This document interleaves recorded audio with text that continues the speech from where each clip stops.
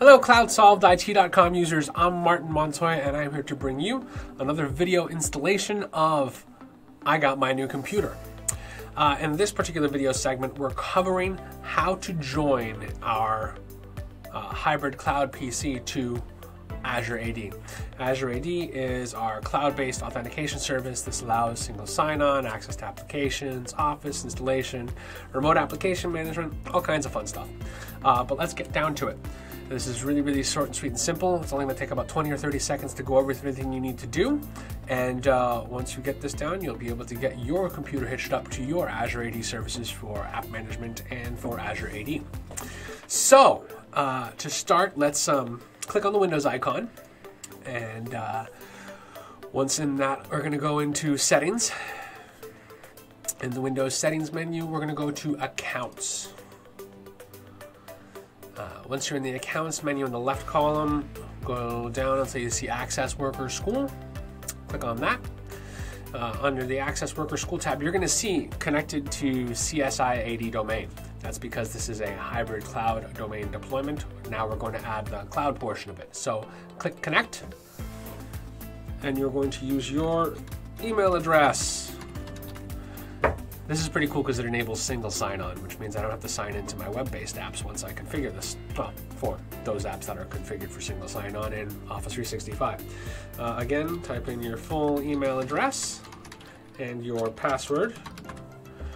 Check the remember box and hit OK. Now this is getting registered. You're all set. Okay, so now we've connected our worker school account, so that's our Azure AD, and then there's our local AD. The second portion of this, because it's in the same menu, I'm going to stick it in the same video. This is going to stretch it out to like 45 seconds or a minute of actual data. In the right column where it says Connect with Worker School, if you scroll down, you're going to see Enroll in Device Management. Click on that and do the same thing again. Enter your email address, your organization, hit Next.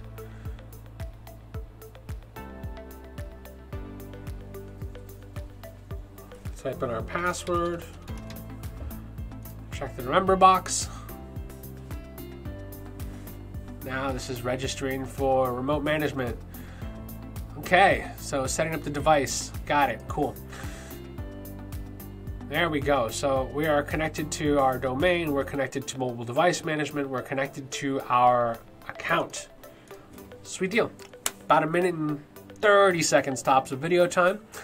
Thank you for watching this video demonstration on how to configure Azure AD and mobile device management on your Windows 10 PC. Thanks for watching this video. Like, subscribe, click the subscribe button, follow or share this video with your friends. And I'm Martin Montoya with CloudSolvedIT.com, serverless solutions that work.